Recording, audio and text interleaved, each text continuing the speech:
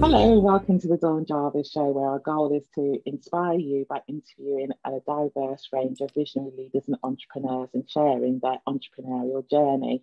Today, we have a very special guest, Dr. Licy Ngambi. She is a professor and a CEO of Mutepa Rare Solutions. And today, we are going to learn how to be rare with Dr. Licy. We're going to talk about believing in your potential and never giving up on your dreams. And when you fail, shake it off, step on it and move on and just be rare. Hello, Dr. Licy. How are you today? Hello, John. I'm fine. Thank you. And thank you so much for having me on your show. Thank you so much. You are very, very welcome. I'm really looking forward to our chat. Now, I know that you are a very accomplished lady who's had a wide-ranging career and does a lot of things. What I usually ask our guests is, how did you get to be where you are today? Well, there are some aspects I think that this life teaches you that, to be where you want to be, first and foremost, you must have some vision, as to where you want to go, but you must also have a passion. There are some aspects that, the challenges that you'll face in life that you just have to learn how to manage those challenges. And I faced quite a few of those in my childhood, especially because I was brought up in Zambia, in a very rural area of Zambia with literally, there was no, you had to walk and things like that, cross rivers, so you really have to have a certain kind of, ability to persevere and have the passion and really want something better in life than where you are. Among the things that, I always say that, you always have to believe in your potential. You always have to always think, well, wait a minute, is this the best that I can be? Or is there something better? I'm sure there's something out there better.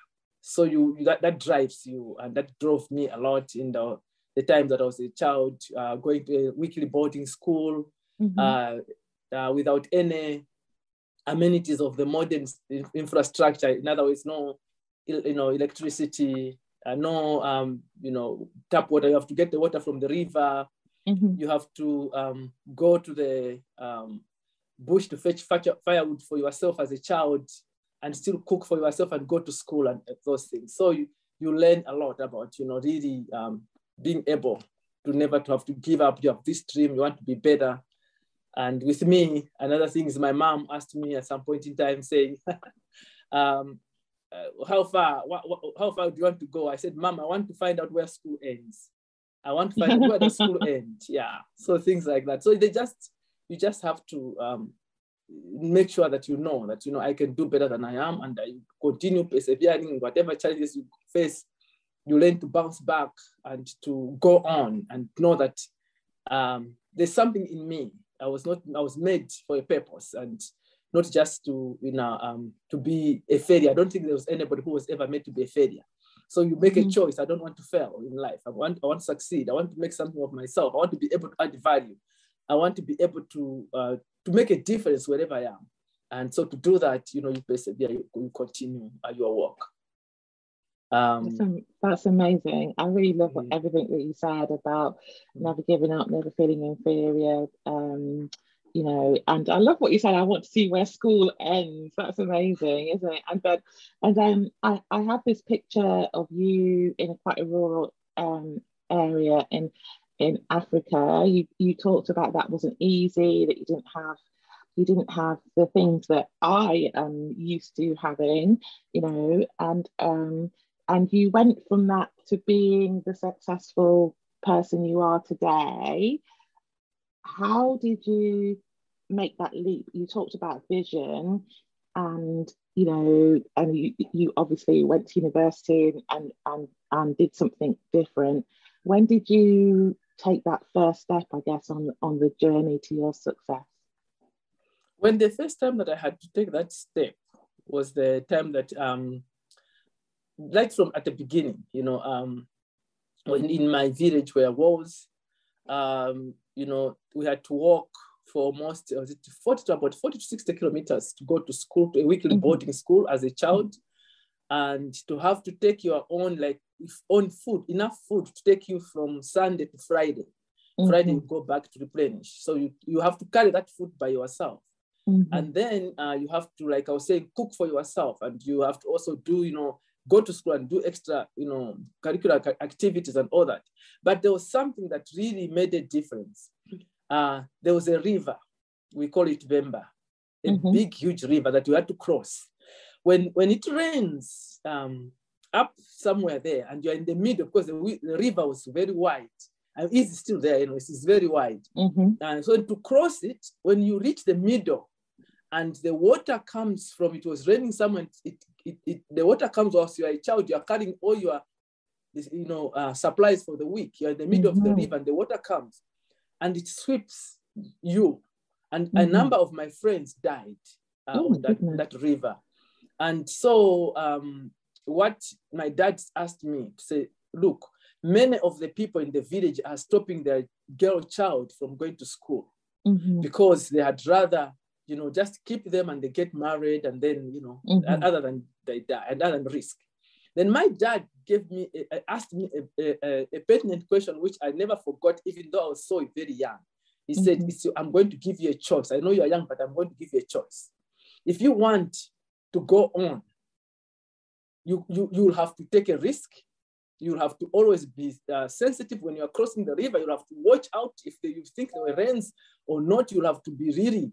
But if you don't want, you will stay here at home. And then he pointed at one of our aunties, our grandmother, said, you will be like that grandmother there, living in that hut, thatched house, never, just cooking and going to the whatever, and you never amount to you not go high in terms of life.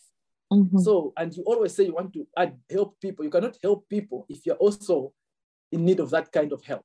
So for you to be able to help others, you have to be better so that you can have something that you can give to them. So it's your choice. I thought about it, and I said, I looked at my grandmother and my auntie grandmother. I said, no, I think I would rather risk it at the end of it, or if it's going to help me, to help her to be better. And this, that was the defining moment for me in my life. That's an amazing story. That is an amazing story. So I started taking risks thereafter, and because we didn't have a lot of money and all that. So even to go to school, when I had to go to high school, later on to university and all that, my mom had to brew some drinks to make to sell and make money for me to travel. And that's the time that when we were walking one time with my mom to go and sell something so that she can get transport money for me to go to school. That's when I said, Mom, we are suffering so much. I want to know where school ends. So that's when, that is an amazing story. So when I finished all my degrees, and became, doctor, a professor, and first this, first that, first vice chancellor, first. My mom asked me before she passed on, say, my daughter, have you found out now where school ends? Oh, wow. I said, Mom, yes, I'm now a PhD is the highest you can get in terms of education, and professorship is the highest you can get in terms of promotion. I've reached that, but learning does not stop, Mom. I found out learning does not stop. Yes, I've found out in terms of the qualifications, but in terms of learning, I'm still learning. So she kind of just laughed and she just, reminded me and all that. So those were some few defining moments in my life that, helped me persevere, that I ended up, adding value even in my village, and helping out in the village and all that. So it was after all these accomplishments, the first person to bring any kind of electricity in terms of solar, it was me. I had to take some solar to our village. So at least, so I did something that at least my vision was kind of, reached. But then, of course, in all this, I learned to fall, and I would say, shake it off and step it on it. So through it all, in believing in my potential, never giving up, persisting and persevering, I learned, to say that, in life, you'll have challenges. What you do is, when you fall, you stand up, you shake it off, you step on it, and you move on. Like, there's a story that we tell, but I'm not going to tell that story because it's a little bit long, but about, yeah, but otherwise you just, you fall down, people have, even when people criticize you, even when people work against you, even when situations, you don't have money, you don't have resources sometimes, you feel like giving up, you feel like, am I ever going to make anything of myself and add any value to anybody? You still have to hold on to that dream. You still have to say, wait a minute, I may fall or I may fail, but I'm not a failure. Failing does not mean I'm a failure. I can stand up again. I can, shake it off. I can continue. I can step on whatever it is that is pulling me down and move on and to my success or to my dream, to reach my dream. And that's why I end up saying, just be rare. In all whatever you're doing, I always say, don't ever use shortcuts. Just because, when many times when you are in difficulties, you want to, to do some things, that you're not supposed to do. You want to allow maybe some bribery here and there. You want to allow maybe some, corrupt things here and there. They won't sustain you. The only thing that can sustain you is for you to be responsible for whatever decision you make, whatever choice, whatever it is that you are doing. Say, am I being responsible to myself and everybody else I'm interacting with? Am I being accountable for all the resources that are entrusted to me? Be it human resources, be it money, whatever resources I have. Am I being accountable to myself and everybody else, all my stakeholders, especially as an entrepreneur as well? And then, am I being relevant? Am I adding value in what I'm doing to another person? Because you cannot succeed without other people. You cannot, it's not possible. We always need each other for us to succeed. We need to, that's why we have got a philosophy of saying Ubuntu. I am because of other people and I cannot succeed. So you need to be always asking yourself, whatever I'm doing in the organization, in interacting with people at every level, am I adding value? Am I being relevant? That's the R in the rare. And the last one, in the rare, the E, am I being ethical in my conduct? If you're not being ethical, if you don't have integrity, if your word and your actions are not integrated, you cannot sustain success. You can even be successful maybe for a short period of time, but eventually sustaining that success will need you to be responsible, accountable, relevant, and ethical, hence being rare. That's why I say just be rare if you want to succeed in life. So that's my short story. Otherwise, in many places I've practiced that. When I was at the University of South Africa, we introduced a course, what we called signature course, which included rare values. When I was at Murungushi University as Vice Chancellor, we incorporated that into strategic plans that we have. So Murungushi University, as they say, we say we are rare because those are the values that I also introduced there when I was Vice Chancellor. And so we also had a signature course. So we put a signature on our students when they graduate that this student we are giving out to you is rare. They will not bribe them, corrupt them. They will be able to stand out. So that's where I said just being rare. That is also in my consultants, Mutepa Rare Solutions. And how do you help people with your solutions? And just to say, before you answer that, that is amazing what you just said about, how that built up, how you came to it and how you use it and how you used it with your students and now you are using it in your business as well as, because you're still a professor and you're still doing it, aren't you? So, yeah. So how do you help people with using those values? See, what I do is, among other things, I run workshops on, how to apply how to apply rare values, living the rare way. I do, for example, even I've developed, for example, even a program right now, Women in Leadership, breaking the ceiling, just being rare, because at the end of it all, if you are, applying, those values, you cannot work against another person. You cannot want to kill another person because they are different from you. You acknowledge that different is not wrong. It may be uncomfortable, but it's not wrong. It actually adds value, innovation, and creativity. You start valuing other people. So even as a woman, there's nothing wrong with being a woman. I don't have to be a man to succeed. And I must know that, I must accept that.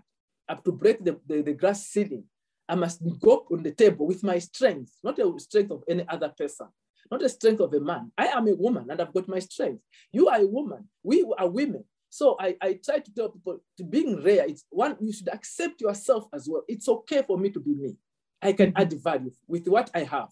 And I can be able to help somebody else. I can be able to coach another person, to mentor another person, to believe in themselves. And I go into diversity as well, the diversity and inclusion. I talk about that, I write about that, and I do workshops on that as well. Going to organizations, you don't have to start, working against another person, not wanting to promote them, to elevate them just because they're different from you. Knowledge does not have color. Wisdom does not have color. It's okay to be black, to be woman, to be tall, to be short, to be white, to be whatever it is you are, it's okay. But you should not have to impose your, color on another person. In fact, I always say, if you are distinguishing yourself because of your color, you want to get favors because you are, say for example, you're white, so you therefore want to get favors. What are you saying? You are saying you are not intelligent enough to make it without your color. Are you saying that? Because if you are saying that, that's when you talk about, say, for a white supremacy or whatever.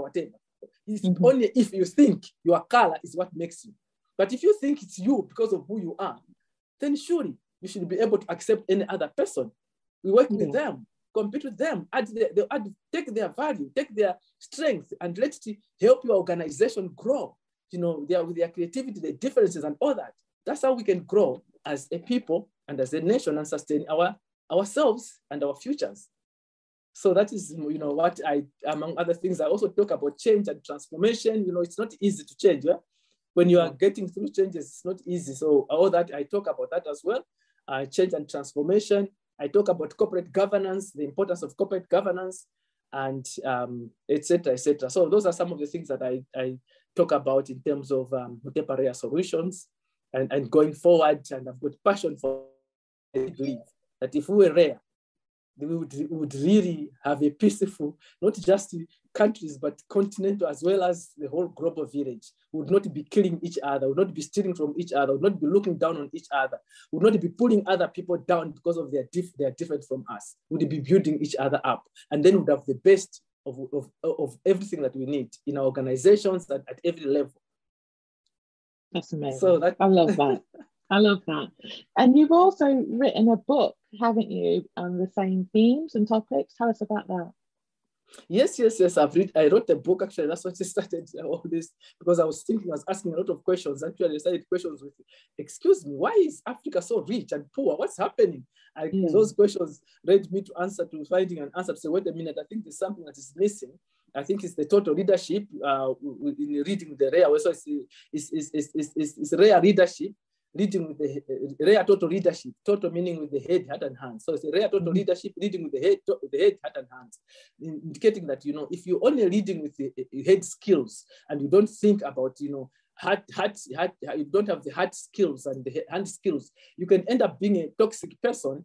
And you can end up being one of the most sophisticated thieves, like the people, the scandals we have heard of, that have brought so many countries, organizations down. It's because most of those people have only got, head skills. They don't have the appropriate values and character that can sustain those head skills. So you need to be taught to lead with the head, the heart, and the hands, but in a responsible, accountable, relevant, and ethical way. That way, all these scandals we have had, the Enrons and all that, would have not have been there. Because then people would have understood that what I'm doing is wrong. I need not cover it up. I'm as well, if I make a mistake, I bring it up before everybody. We talk about it and we see how we can go forward instead of covering it up at the expense of another person, and you end up destroying the institution and the countries that you lead. So that's how I ended up writing this book. And I'm currently writing a second edition. I think it will be really interesting. Cool. That'd be really good. So the book's available on Amazon. Yes, it is. It is available on Amazon. And I'll put a link in the show notes for anybody who is interested in that. So you've had an amazing career. You are very inspirational and very motivational.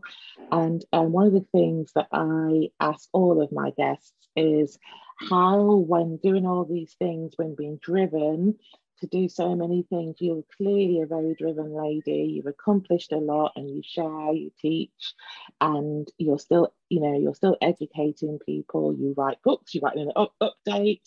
How do you both stay focused, positive, and productive, and also how do you manage your health and well-being while you are doing all the things that you do? Well, in terms of the focus, I think it's the passion that I have. When I see people out there, being self-destructing sometimes and destroying other people, destroying institutions, it's just, I cry out in my heart to say, what can I do? Whatever little something that I can do. What is it that I can do? Can I talk to them? So that pulls me. That's a passion that I have. In terms of health-wise, I try to balance my time. I make time for my family, to have some quiet time with my children. And I am a grandmother as well, so with the grandchildren, like last weekend, I spent with my grandchildren too much. Also, in terms of personal, I also do some, I walk. I do some walking around, and when walking also, it helps me. I reflect and think and all that. So I kill two birds with one stone. So when I'm walking, I'm also thinking, I'm reflecting, I'm looking at the nature and saying, okay, how is it this environment and all that. So that helps me to, to just be healthy. And of course, I'm a Christian, so I also spend a lot of time praying and reading the Bible. I've read the Bible a couple of times from Genesis to Revelations. So I enjoy that as well. I enjoy listening to that. Now I've got an audio one, so I enjoy listening to that sometimes when I'm walking. Yeah, so those are some of the things that just help me to just balance my life. Thank you. And do you ever have times when it all gets a bit much, or you talked about never giving up on your dreams? Do you ever have times when you think, oh, it's getting a bit hard now, there's a lot that I'm doing, and it isn't all your responsibility? I know that you feel passionate about it. Do you ever have those moments? And if you do, what do you do about that? Yeah, well, I think one of the times that I recall that I really said, is this okay? Am I get crazy? When I was asked to be a vice chancellor of 2 universities. It's crazy enough to have to be a vice chancellor of 1 university, let alone 2. I said, oh my goodness me, what should, and it was the government that asked me to do that, because they needed this other one to be transformed. It was a college, so they wanted to be transformed into a full-fledged university, Kwame Nkrumah University. Whilst I was vice chancellor of Murungushi University, then they also wanted me to be vice chancellor of Kwame Nkrumah University. That was hectic. I was like, okay. I reflected. I went into prayer. I said, God, I need your strength. And then I said, wait a minute. We can do this. I just, we can do this. I called my team. I said, look, we have got this, my management team, and I said, we have got this challenge. We have to do, we have been asked to do this.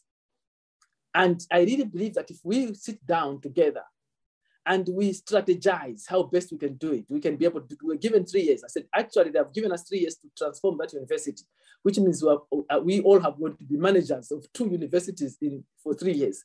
So can we cut it down? I even went to so can we cut it down?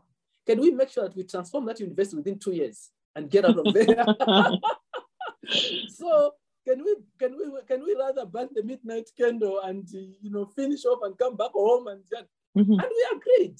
You will be surprised, just involving everybody that you work with, all people around you, especially in the organizations, listening to them, getting the ideas and their input and everything, talking together, shared leadership. You'll be surprised how much strength you'll have. If you play God over people's lives, you'll never succeed. If you pray, you're a team player, you'll succeed. So I did not say, whether you like it or I said, what do you think? When we do this? Then we started saying, I think we can. And then we started, ideas started coming up. And together as a team, because I galvanized the resources that I had, human resources that I had, and we shared, I just drew them into that vision that they could also see that the better part of us finishing it sooner than later and also doing it, and what it would enable us later on, like talking to you now, that look what we did. That kind of gave us the passion. So when you look back, we'll say, look at what we achieved. We thought it was impossible, but actually it was possible. As Mandela would put it, it all seems impossible until it's done.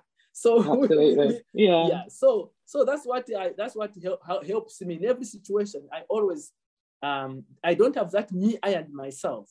I always have the we and whoever I have around me, and and I can get ideas from anyone, whether that person is a cleaner or anybody, it doesn't matter. They can always add something to your life.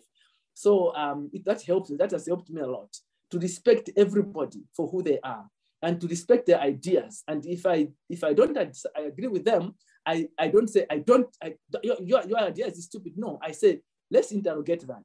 Let's see, how can that idea work? What about if we did it this way? So we all participate in that. That has helped me a lot in terms of, when I've got a crisis and not knowing what to do, listening to other people, getting their ideas, talking and going forward. But with me, my inner strength has been, I think my walk with Jesus has helped me a lot at a personal level. Oh, that is amazing. So that, you are amazing. And, so all the things you said are, established leadership,